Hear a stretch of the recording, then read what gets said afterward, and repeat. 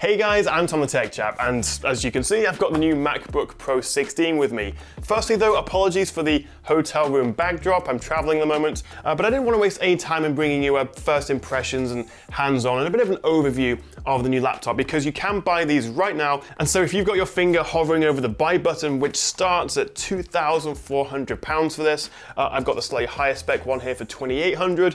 It's an awful lot of money. And so while I am still working on my full review, as well as some comparisons, including with my Dell XPS 15, which you guys probably know is my main workhorse laptop at the moment, I am actually very tempted to switch to this. But for now, let me run you through what's new and give you some of my first impressions. And obviously, the first thing, the big thing, it says on the tin, 16-inch screen. So they've shrunk the bezels a little bit. So with the bigger screen, they've slightly increased the resolution to keep near enough the same PPI for their Retina screen. So this still isn't a 4K display, which we'll talk about in a second, but obviously that does mean you can't watch YouTube or your video edits back natively in 4K. Although on the plus side, it's 500 nits of brightness, has the P3 color gamut. It's a stunning laptop display, although I have to say, currently using my OLED XPS 15, when I'm watching stuff on here, I can still see the gray bars, letterboxing rather than the black on the OLED. So kind of like the iPad as well. I actually can't wait to see Apple maybe put OLED screens in here, but perhaps that's something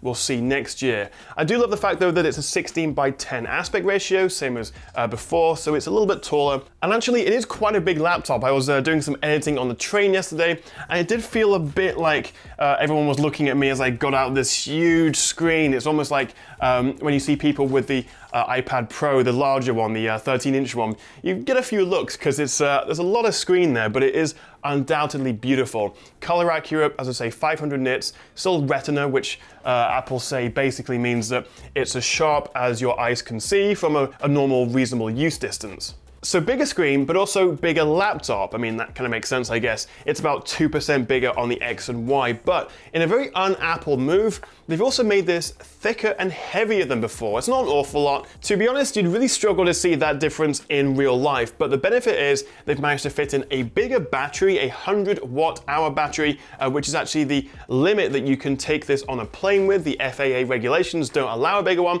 so they've gone right out to the limit there and actually increased battery life, which we'll come to in a second.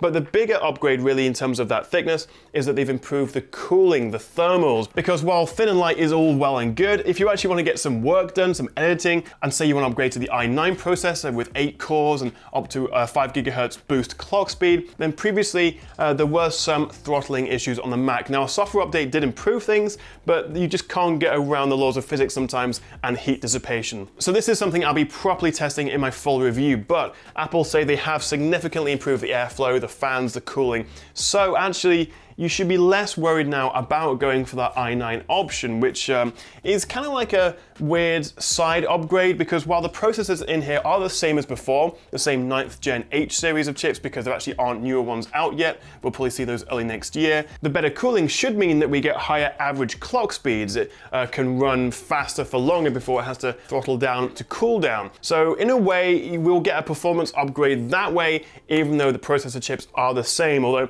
looking at some other reviews, including Jonathan Morrison's video, it seems that the CPU boost really isn't that significant, but the GPU, the graphics is. So I've got the slightly more expensive model here with the new AMD 5500M.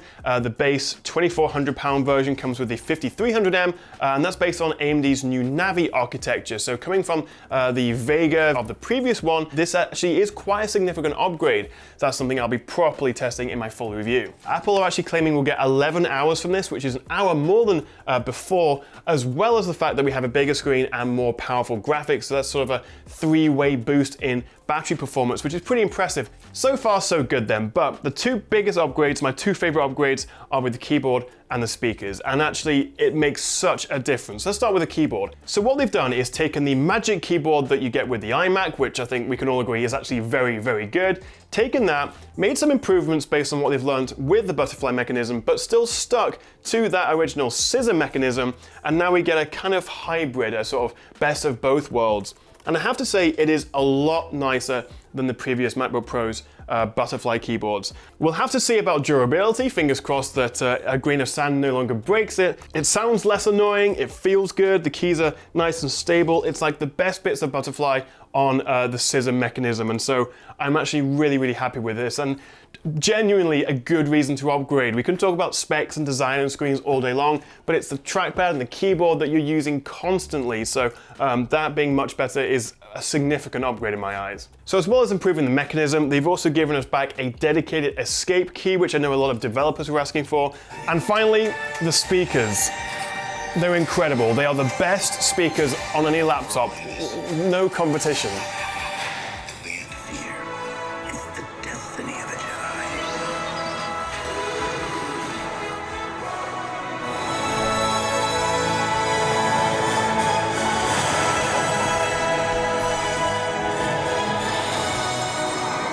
So we get a 6-speaker setup, which are Dolby Atmos tuned, so when you're watching movies or Netflix shows, you do get some really good sound separation. And also Apple are using new force reduction woofers, which helps cancel out some of the vibration, which means even at higher volumes, there's very little distortion. They are without question the best speakers on any laptop. So to recap, we've got the bigger screen, the slightly bigger design, which means there's room for the improved thermals and cooling, the bigger battery, giving us an extra hour of life, the upgraded AMD graphics cards, they finally fixed the keyboard, and they've added some incredible speakers.